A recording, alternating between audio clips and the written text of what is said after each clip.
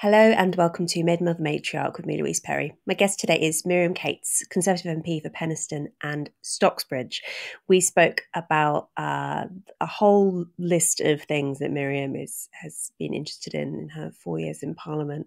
Surrogacy, transgenderism, assisted dying, pronatalism, reproductive technologies in general, childcare, the devaluation of motherhood, and in the extended version of the episode, we also spoke about how Miriam finds being a Christian in Westminster and the responses that she gets, and also the gap between what the public think about many issues, including very controversial issues like capital punishment and immigration, and what parliamentarians tend to think, and whether that gap is a problem.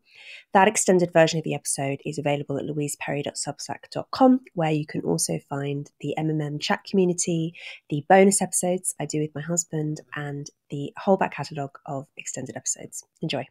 Many of you will know that Christianity is a subject of fascination for me, and the role of Christianity in shaping the modern world is a theme I return to again and again on the podcast. My view is that we really can't understand the world or ourselves without getting to grips with it, which is why I'm very glad to point you towards a new online course called 321. It's an introduction to Christianity that's imaginative, thoughtful, engaging. It assumes absolutely no prior knowledge. It's presented by the wonderful Glenn Scrivener, who has been a guest on the MMM podcast previously, and I've also been a guest on his show. Glenn presents 8 video-led sessions which are based around some beautiful animated stories that illustrate the Christian message. You can check it out for free at 321course.com/MMM. Just enter your email, choose a password, and you're in. There's no spam, there's no fees. Just visit 321course.com/MMM. And now onto the show.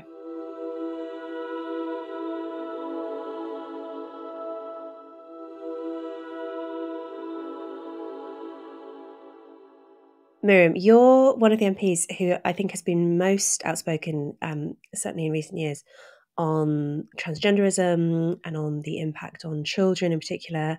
And I'm sure some viewers and listeners in the UK will recall the time that you gave a speech, maybe this was last year, that you gave a speech in Parliament about this, and a Labour MP completely lost his temper.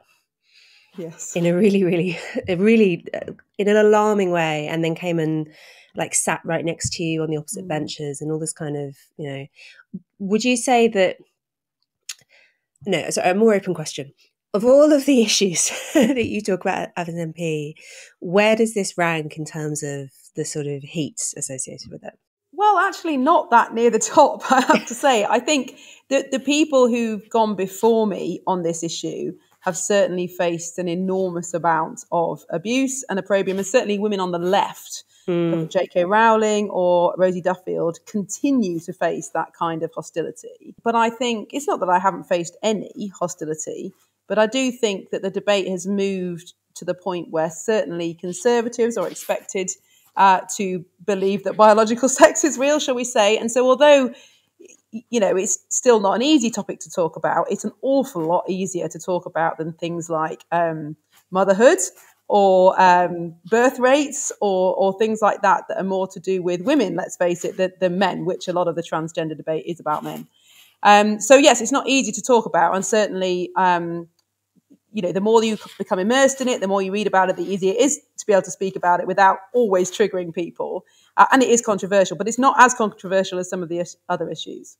That's really interesting. So maybe the reason that it seems as if you get more heat for the trans stuff is because you do also get a lot of support. So I remember when you were met with that kind of bad behaviour in Parliament, there were lots of gender critical feminists and lots of people, like mainstream kind of centre-left people who were saying, this is terrible, we shouldn't, no MP should be treated like this by her colleagues. Whereas when you get pushback for other issues, maybe no one comes to the rescue. So it seems as if it's less of a news story. Yes, so that was about a year ago, and it was a debate in which we were discussing whether the UK government should effectively stop the Scottish government from legislating for self-ID. And so it was quite a good opportunity to air a lot of these ideas in Parliament. But, what was interesting is that my speech, obviously in my opinion, but from other people as well, was fairly moderate and was focused on what this would mean from a safeguarding point of view for women and girls. And I used the example of a personal experience where I was in a toilet in a restaurant and a man dressed as a woman came in, and how that made me feel. And I wasn't implying, and I was clear that I was not implying that he meant me any harm. I was trying to illustrate the point that women have a natural instinct to be suspicious of men they don't know, particularly in enclosed and private spaces. And actually, that's a very helpful, evolved instinct. It's not a judgment on any man. It's just an important protective instinct. And of course, that very much triggered some on the Labour ventures, including the MP you mentioned. And although it wasn't exactly a nice experience from my point of view, it did brilliantly illustrate what this debate is all about, which is really women and children demanding to be kept safe. And some men, obviously not all, a small minority of men getting very angry about not being able to get what they want. So although it was unpleasant for me, I think it was very, very helpful to illustrate what the debate was about. And of course, in the same week, we had the news about the rapist, Isla Bryson, who's actually a man, being put in a woman's prison. And I think in the same period of time, the photo of that enormous male American swimmer winning a female swimming race. So those kind of pictorial illustrations that perfectly illustrate the difference between the thought experiment of gender ideology and the reality of biological sex, I think are very helpful in moving that debate on. Whereas some of the other issues that I'm sure we'll get on to talk about, natalism, surrogacy, perhaps we're not quite in that space yet where people can see the clash between reality and the kind of thought experiment that's gone on. Yeah, I think that's a massive factor in why trans has been such a big deal. Because what people say sometimes is like, this is so overblown. We're talking about a tiny number of people. Yes, it's terrible to have a rapist in a woman's prison, but it's still very rare. The one criticism is that the response is really disproportionate. And from one angle, that's true. But then I think the reason why it's become such a flashpoint is because it's the most outrageous example of kind of, I don't normally like using this word because it's been so overused and it used to have a real meaning within domestic violence support services, but it is gaslighting in the sense of telling people, insisting that water isn't wet at like a societal level and saying, if you don't agree with us that water isn't wet, you will lose your job, you will get, like in extremis, you will have the police knocking on your door, all this kind of stuff. And I think that so many people, including some people on the left, have seen that as very alarming. And that's why it's been the kind of leading issue. Whereas, yes, as you say, something like natalism, it doesn't have the same absurdism, I guess. Yes. And essentially the trans debate is a debate about truth. Yeah. Of course, some of these controversial issues, we rightly dance around them a little bit. We don't want to be too direct, too offensive. But, the difference between men and women is the most basic difference that you can think about from a biological point of view.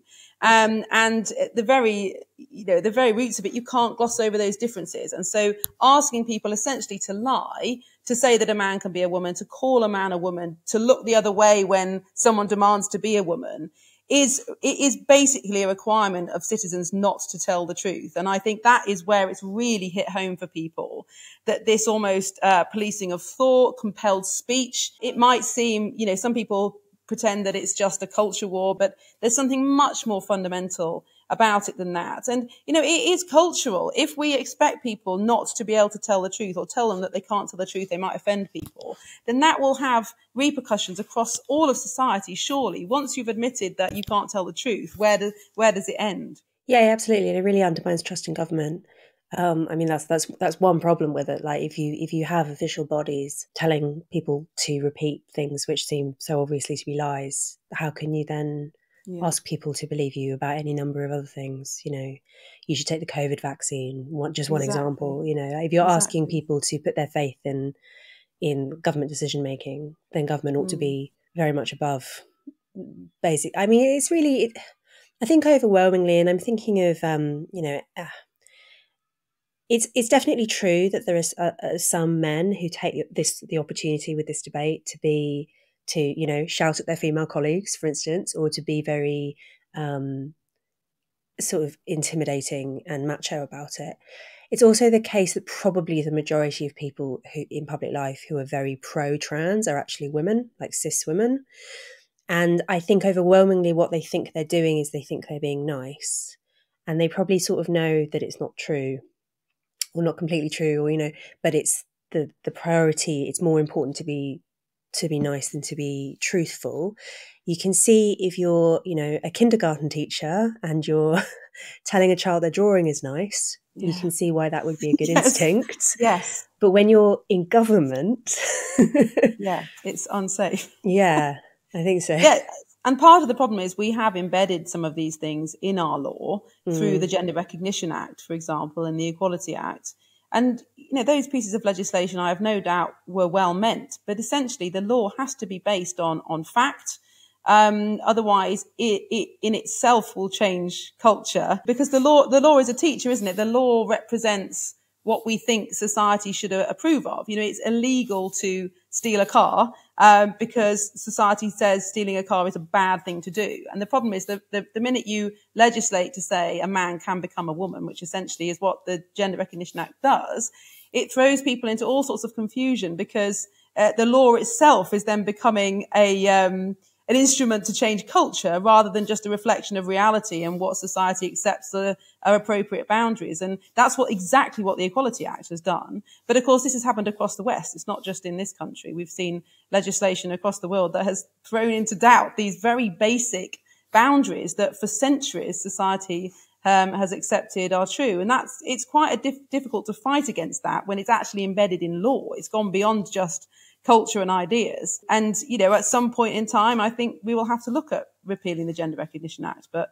I don't think the Overton window has reached that yet. Or indeed the Equality Act, yeah. I mean, one of the things that the Conservative government has achieved in 14 years in government is generally status on some of these questions. So having been pushed very hard by progressive campaigners and by institutions that have been captured by campaigners, the government has effectively not given them what they wanted. I mean, obviously on the trans thing, that was not without a big battle, but the campaigners didn't win. And I think that this is something that people who, you'll know, of course, a lot of people on the right in Britain are very frustrated with the Conservative government. I think that it's something that people underestimate, though, about how bad Labour could be in terms of currently we've had the government kind of damming this flow, and I think that could all disappear and we could see enormous changes and some really bad legislation. Yeah. Yes, I completely agree. And of course, the common criticism of people when any of us speak up about these issues is, well, you've been in power for 14 years. Why haven't you sorted it out? And, that's a fair criticism. And certainly the government could have done more. But if you look at what's happened across the Western world, especially every English-speaking country, these trends are international. You look at what's happened in Canada and America and Australia under governments of all different political persuasions, because the culture that has swept through these issues is above politics. It's certainly above the influence that individual politicians and even governments have. And a lot of that, I think, is to do with social media, which has been this phenomenal force that the world has never seen before. And we're only just now starting to recognize the influence of social media. But yeah, what government could have stood up against those forces? I don't think there is one. And I think the Conservative government has probably, as you say, resisted and held the line more than a Labour government would.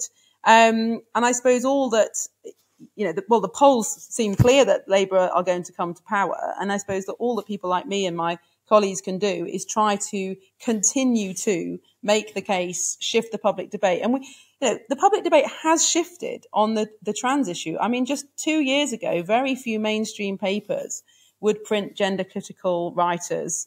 And indeed, there's some high profile cases of people leaving The Guardian, for example, because of that attitude. And yet in 2 years, with a combination of high profile left-wing women like J.K. Rowling and Rosie Duffield, and then the Conservative government kind of coming around to this point of view, we have definitely shifted the debate in Britain and actually rode back. If you look at Scotland, if you look at Liz Truss deciding not to go down gender self-ID in England. So I am more hopeful on the trans issue for a Labour government than I would have been a year ago. But there are a lot of other issues where I think, people have underestimated how much the Conservative government has actually held the line on these issues. Okay, what's an example? What are you really worried about that Labour might do in one of the issues that you're really invested in? Well, I think assisted dying. I think Keir Starmer has said recently that he would allow a vote on that. Surrogacy, potentially. The Law Commission have set out some recommendations that would liberalise surrogacy rules in the UK, essentially give surrogate mothers fewer rights. Conversion therapy, that's a very live issue. Again, the Labour Party are fairly committed to a ban on conversion therapy. And, like all these issues, on first encountering them, you think, well, of course. I mean, what a dreadful thing to try and change someone's sexuality. What a dreadful thing to stop someone wanting to become a parent. What a dreadful thing to try and stop someone who's suffering intolerably from dying. And of course, those are the initial arguments that, of course, these campaigns rely on. But like all these issues, when you really dig down into what it means for human freedom, for the protection of the vulnerable, for this kind of change on a societal level that would happen if these legislative changes happen, they are scary. And assisted dying, for one example, if you look at any country in the world that's done it, and there are quite a few examples now, it always starts off with campaigners saying, we want really strong safeguards. This is only for the very, very terminally ill. But in every single time, gradually more and more people are added onto the list of who can use this service, if you like. In some countries, children have been included. In some countries, it now accounts for 4% of death. And of course, the societal change that is embedded once you say actually it is okay for somebody's life not to be worth anything anymore. I mean, that's a huge psychological shift for any country to take. And of course, once the law has accepted that it's a good thing sometimes for somebody to die, then, where does that stop? And I think those are the kind of things I don't want to be pessimistic, but I think a free vote under a Labour government, particularly a Labour government with a large majority, I think there's no question that it would pass, unless there's some very serious and very good, effective campaigning from now until an election or until the legislation was brought forward. Yeah, one of the things that's troubling about assisted dying being legalised in this country is because we have socialised healthcare, yes, and also because we have a large welfare state and state pension and so on. It's not in the interest of the state, actually, to keep, say, frail elderly people alive or disabled people. Just purely in financial interests. It's not in the state's interests. Absolutely. And so if it suddenly becomes possible to legally, remove those people from the books, basically, in terms of the financial burden, it's going to be hard, I think, for even the best intentioned. This is the nature of systems. Like, the people within the system might all be very well intentioned, but if this is what the law funnels people towards, and that's likely to end up happening. Although the joke I saw on Twitter recently is a dark joke, but it did make me laugh, is you'll be told on the NHS that you have 6 months to live because you have a terminal diagnosis. But we can add you to the waiting list for assisted dying, which is 12 months. Yes. Well, that kind of sums up the state of our healthcare system.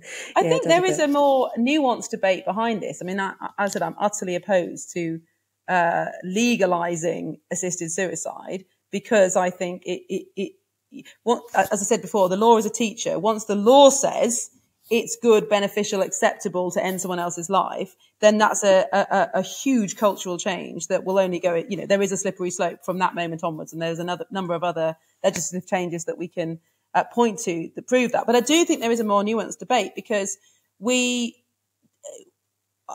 do now, in the way that we didn't 50 years ago, offer a huge amount of treatments to people, even in their 80s and 90s, that prolong life, perhaps beyond what is comfortable for people. And I think there is a conversation to be had about how doctors work with patients who get into their 80s and 90s. Is it sensible to treat someone for cancer in their 80s and 90s? I think these are the kind of, we should be talking about those things very sensitively, of course, but that is an entirely different thing from saying that it's okay for someone to end their own life for various reasons. So, I think we need a more nuanced debate. And the problem with debate at the moment, particularly because of social media, is it's very hard to have a nuanced debate. It's all headlines. It's all short sentences. And I don't know what the answer is to that. there's a deeper sort of theological clash as well, isn't there? Because all the things that you mentioned there, so conversion therapy and assisted dying and surrogacy, and also, I mean, there are other things we could add to that list, all sort of campaigning priorities for many on the left, including the Labour Party. They are all things which are opposed by Christians. Like, that's a uniting feature of them. Yeah. And I think that the guiding sort of theological principle or philosophical principle of those who would endorse, say, assisted dying and transgenderism and the rest, and surrogacy, is it's about maximizing individual freedom. It's about maximizing choice. And so they would say, for instance, that, you know, having it be a standard that someone in their 90s is given lots and lots of medical intervention, even medical intervention that causes further suffering and delays life at a great cost. That's different from, that's fine, because what you want is to maximize the person's ability to choose exactly the moment and the method with which they die. So it all comes down to freedom in the end. Whereas, you know, you as a Christian, and many people as Christians, would say, I suppose, well, yeah, what is the what's the clash? Yeah, yes, I think the clash is between rights and value. And the rights-based system, as you put so eloquently, is trying to maximize somebody's freedom because, you know, what are my rights? What am I entitled to? What should I be able to choose? And of course, a functioning society needs legally enforceable rights, property rights, rights to a fair trial. Absolutely. But our whole philosophical system is now based on rights. And the problem is, when you reach the nth degree, you start to get these clashes. You know, my right to change gender versus your rights to be able to tell the truth, you know, and obviously the abortion debate, all these debates are absolutely based on rights. Whereas I think a Christian worldview is about value, that every individual life is valued infinitely by God, created uniquely by God. And the Bible talks about how God knows how many hairs there are on our head, that we were, fearfully and wonderfully made. And our value, Christians believe that our value as human beings is not dependent on whether our lives are wanted or approved of by other people, or if even we want our own lives. The value is completely independently determined, if you like, by the fact that we were made by God, whether we like it or believe it or not. And I think that completely changes how you see these debates. So, the abortion debate or the surrogacy debate, let's say, of course, you know, as a Christian, I feel enormous compassion for people who want to become parents but can't. You know, I've been incredibly fortunate. I have 3 children. I had 3 healthy and straightforward pregnancies. You know, I'm so blessed in that sense. And what right have I got to say to someone else, you know, you can't become a parent or whatever? Of course I don't. I feel huge compassion for people in that situation. But also as a Christian, I believe that, you know, the baby that is brought into the world through whatever means, natural or IVF or whatever, also is infinitely valuable, regardless of whether it's wanted or what intention it's being brought into the world for. And so that, I suppose I see this through the value of it, the sacred value of every individual human being, rather than a clash of rights. And I do think that is a different way of looking at it. And of course, it is the value system that our society was established under. I mean, we've departed from that, sure, in the last 100 years, but the idea of that every individual is made in the image of God and therefore has unique value, and therefore even if someone wants to end their own life, the rest of the society still values that life. That's what we've departed from and replaced it with this system of individual rights. And I think that we are starting to test that system to its breaking point now with the debates about trans and surrogacy, because at the end of the day, if you have 2 sets of competing rights that completely clash, who can be the arbiter over who wins? It's impossible. It doesn't answer its own question unless you have an objective view of the value of each life. My instinct as well is to think that the maternal relationship is sacred, and that what surrogacy does inherently, even altruistic surrogacy, is it breaks that maternal relationship. Yeah, it's sort of a natural law argument, I suppose. Yes. Yeah, but it's one that people can sometimes find really puzzling. Because it's quite an intuitive thing, I think. It is. Yes. And I don't think we trust our instincts enough anymore. And there's so much that nature and the natural order has to teach us, because as modern and as technologically advanced as our lives are, and the huge benefits that modernization and industrialization and technology bring us, of course they do, essentially our bodies and our brains are exactly the same as they were 100,000 years ago.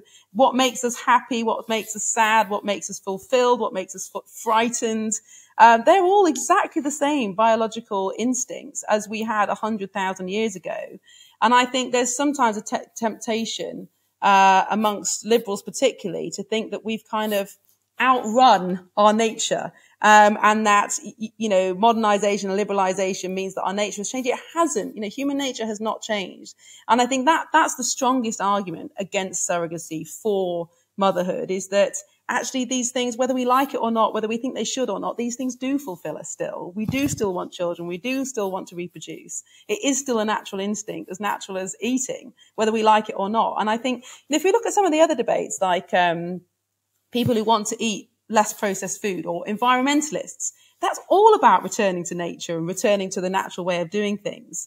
And yet somehow when we talk about parenting and motherhood and reproduction, we haven't kind of grasped that yet, that actually sometimes the natural ways are the best, the natural ways are the most fulfilling. Yes, on the childcare question, that's another one that that you've been very involved with. The push generally from both sides of the house, but I mean, really the mainstream position, right, in politics is that it's good for the economy and it's good for feminism to get women back into work and children into paid childcare ASAP. And that seems to be just a given in most meeting rooms, right? Yes. In yeah. Westminster. And that's not generally what the public think. Mm. And it's also actually a very radical thing to claim, even looking at recent history. It wasn't that long ago. It was really like the 1990s that you saw a big influx of women with preschoolers into the workforce.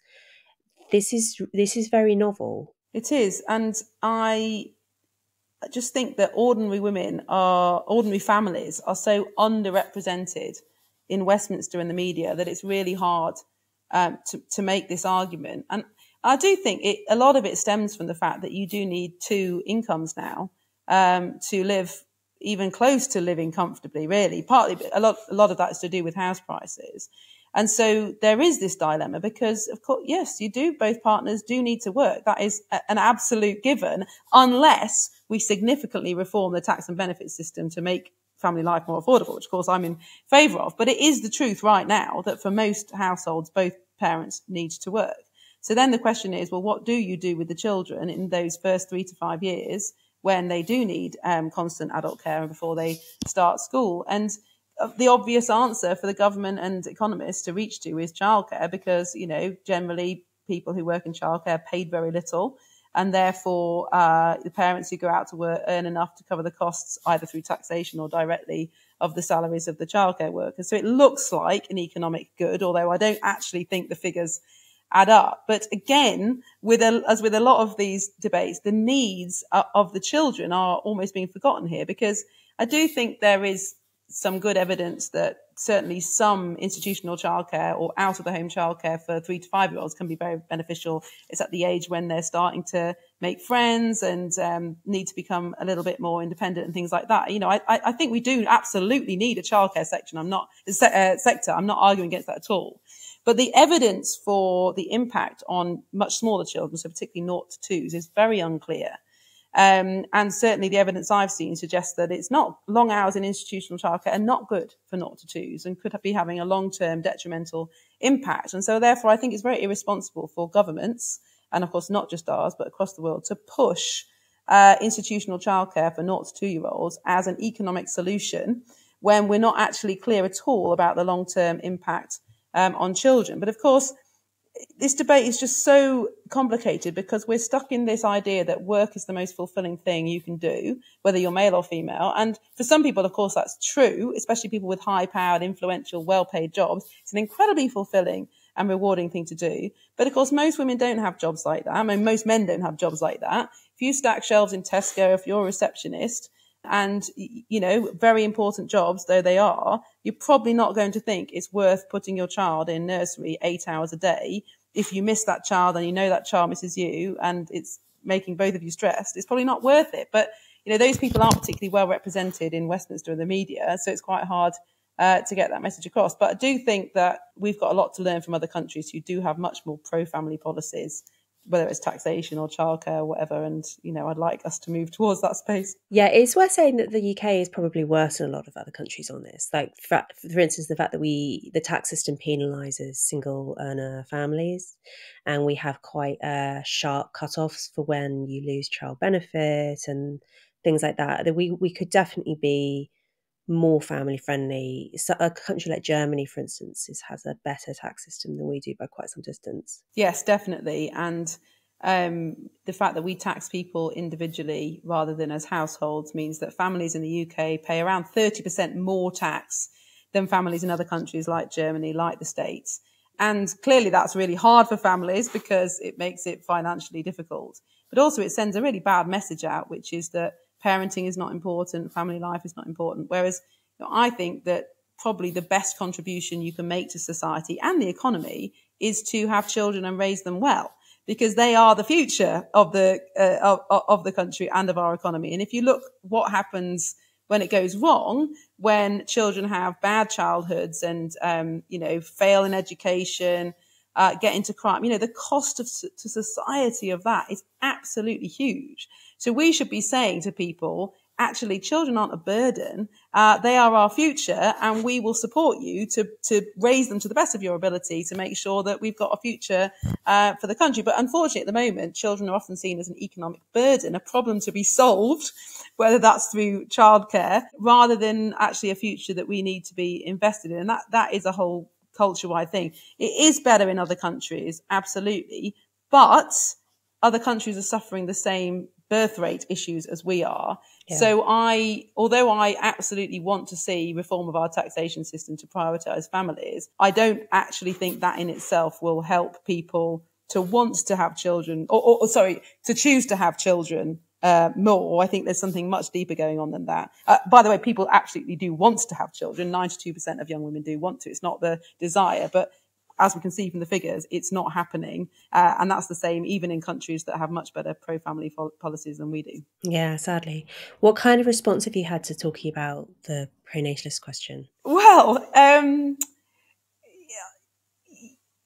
it mixed. So I think the message is getting through. And obviously it's not just me talking about this. You've spoken about it a lot. There's a number of people who are talking about it. But certainly around a year ago, I just thought I wanted to speak about this. I expected to get a very negative reaction, but I do think it's one of the biggest threats to our economy.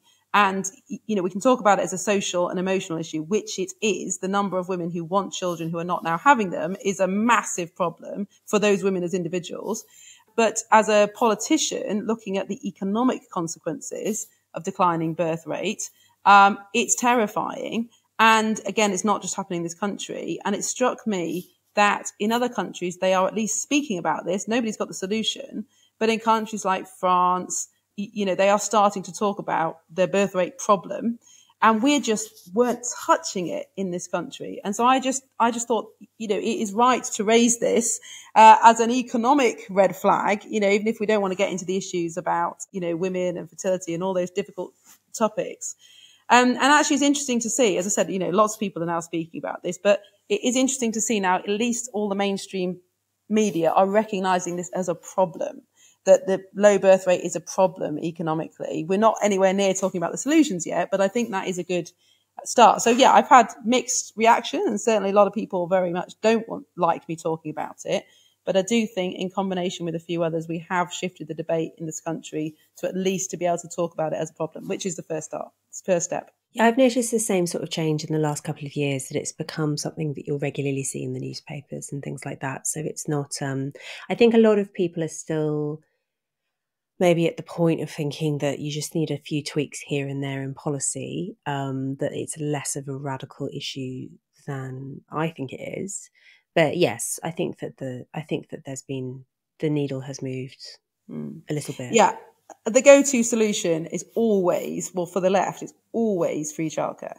Women Yeah. aren't having children because there's not enough free childcare. But you just look at somewhere like Finland, which has got free full-time childcare for every child from the age of 10 months. And they have an even lower birth rate than us. So even if you think it makes financial sense, it's obviously not working. It's not the answer. Well, and I think there's an obvious natural reason for that. If we go back to kind of learning from nature, people don't have children in order to then pass them off to somebody else, to get back out to the important job of growing the GDP. That's just not how people work. And I think, that bond between mother and baby, we should not underestimate how powerful that is. And certainly for me, when I got to the 6-month point and all my friendship group were thinking about, do I go back to work? How much do I have to go back to work? Not one of my mum friends wanted to go back to work. Now, some people had to for financial imperative or to keep their career in a, state that they could return to it. But nobody actually wanted to leave their baby.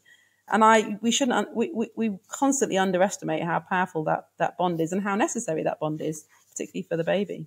Yeah, I think that's understated as well as an issue. I mean, I had Eka Commissar on the podcast a little while ago, and she spoke about all the evidence for daycare in particular causing stress to young babies, which does seem to be very clear. But one of the things that much more rarely gets spoken about is just the distress that it causes to mothers. And partly because it's considered to be a little bit embarrassing, maybe, to admit that you'd rather be home because and it's not something you'd want to voice in the workplace generally because it will make you sound like you're not really committed to your job. But, you go onto Mumsnet or any of these platforms and it's very easy to find women who hate having to leave their babies, but feel like for various reasons they don't have a choice. It feels like the feminine equivalent of telling boys that they shouldn't cry. It's not manly to cry. And certainly that doesn't happen so much now, but certainly, men should grit their teeth and bear it and not show emotion. And in order, to be strong for society. And it feels like that is what women are being told now. This feeling you have, just put it to the bottom. It's not important. The most important thing is that you can go out to work and be fulfilled in your career. So you need to just put that feeling to one side. And yet there's a reason for that feeling. And, it is causing distress. But I think sometimes those of us who talk about this are characterized as old-fashioned and traditionalist and, wanting to put women back in the home. But, I mean, I don't think that at all. And this is this kind of 1950s ideal of, well, it's not an ideal, but this vision of a woman at home, caring for the children and the man out in some office job. I mean, that's not representative of most of history. Women have always been economically active, whether that's not informal work, I suppose, like they are now, but the idea that women just sit at home and don't do anything is ridiculous. And being a stay-at-home mum, in my mind, does not mean just sitting there doing the housework. There's an awful lot of things that women who aren't doing economic work do in communities and volunteering. I was a parish counsellor, on the Parent Teacher Association, all those kind of things that are really important and are not in the home. And most women want to balance those different things, caring for their children, doing some work, doing some volunteering. And that's most women's experience. And I think it's unfair to characterise this debate as either you want all women to stay at home or you think all women should be in the workplace. I think it's much more nuanced than that. And it is about choice and everybody finding the right balance for their own family. And remembering this is a tiny, tiny period of time, 3 years, 4 years, when your child is small, to have to make these decisions. It's not about the whole of, saying goodbye to the whole of the rest of your career at all. It's actually just about finding the right thing for you and particularly for your children in those early years. This is what I go on about with the Maiden, Mother, Matriarch thing. Women's lives are more segmented by reproduction than men's are. And so the idea that you can have a kind of classically masculine career path isn't very realistic. And what a lot of women will do is have a first career or first job and then do something a bit different or go part-time or whatever, or drop out entirely when their children are little and then either return to the same thing or do something different. And like that kind of 3-part system isn't something that we talk enough about, I think.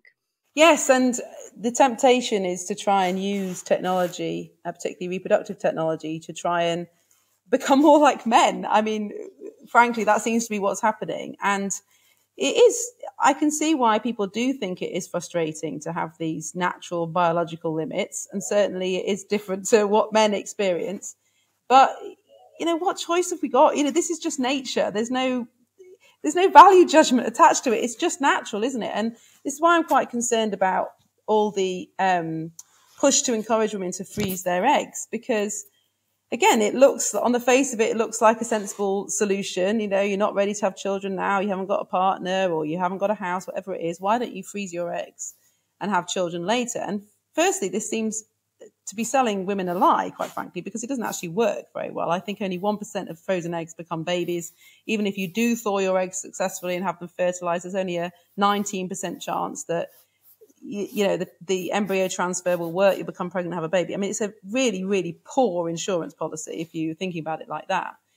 But again, this idea of trying to persuade women that you can evade this natural state of affairs, this natural fertility window, it's not helpful to encourage people to think that you can escape that reality.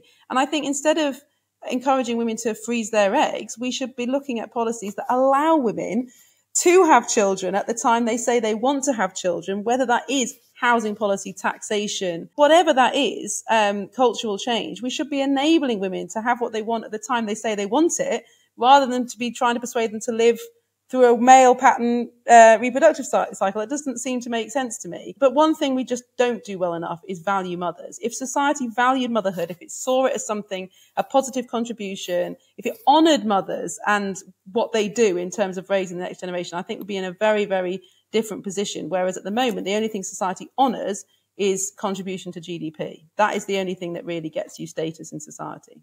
Yeah, and people are basically regarded as fungible as well. That's an important element of that ideology, and that, a childcare worker is just the same as a mother.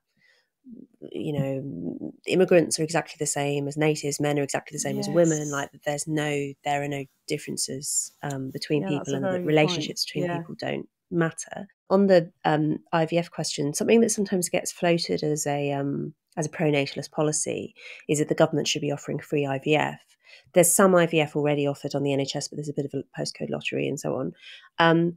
I'm sceptical of that idea, at least doing it purely on a pronatalist basis, because I think that the risk is that a lot of people overestimate how effective IVF is, particularly for age-related infertility. My understanding is that if you're having IVF for some other infertility or subfertility problem, it's good, but for age-related, it isn't really. And the risk is that if people think that it's there in the future as their backup, they'll plan their lives accordingly. So I think it might actually be, I think it might be counterproductive, that one. Yes, I think it's giving people a false sense of security, that they think that there's always this option. There's some polling I did last September was really shocking in terms of people's misconceptions of this. I mean, firstly, I think 70% of young women, so 18 to 35-year-olds, thought that it was there was no problem with waiting until you're 35 to start thinking about trying for a baby. And obviously, sadly, that's just not true at all. Fertility drops very quickly after 35. And secondly, they thought that because of advances in technology, it was possible to have a baby at any age. Now, technically, it is almost possible now to have a baby at any age. And certainly there are a number of celebrities who have babies in their late 40s, although it's never clear exactly how that's happened. But of course, for the vast, vast majority, it's not a reality. And I mean, IVF is sadly very low success rates over 40, very low. And so, I am really concerned that women are being sold this insurance policy, if you like, that will turn out to be a complete dud. And then they will have lost their chance to become a mother. And, said 92% of women want children, and the average number of children they want is 2.5. And yet we're now at the point where fertility rate is 1.5 and falling. That's an awful lot of women who are not achieving their dream, if you like. And that is a big deal. It's a big deal socially and emotionally, as well as for the economy. And I just don't think we should be allowing women to be sold this idea that because of technology, as long as you've got enough money, you can probably solve it. It just isn't true. So I think, there's different arguments about IVF, who should fund it and what it's for, but it's certainly not an answer to the birth rate issue. It's just too expensive and too ineffective. The episode is not over. There is another maybe 30 minutes of content, but it is behind a paywall. If you would like access to that content, if you would like to show support for the show, paid subscriptions are what keep it on the road, allow me to pay my producers, put food on the table, all that important stuff. The extended version of the podcast is available at my Substack, louiseperry.substack.com. That's where you can also find, as I say every week, bonus episodes, extended episodes, the MMM chat community, all of this. Please sign up for a paid subscription. It makes such an enormous difference to my ability to keep producing the podcast and grow it even bigger, produce more episodes, all that good stuff. There are other ways that you can show your support for the show as well. You can rate and review us on Apple Podcasts. You can like us on YouTube. You can tell your friends and family how much you like the show. If you find it valuable, all of these things make an enormous difference to our ability to keep making it. Thank you so much.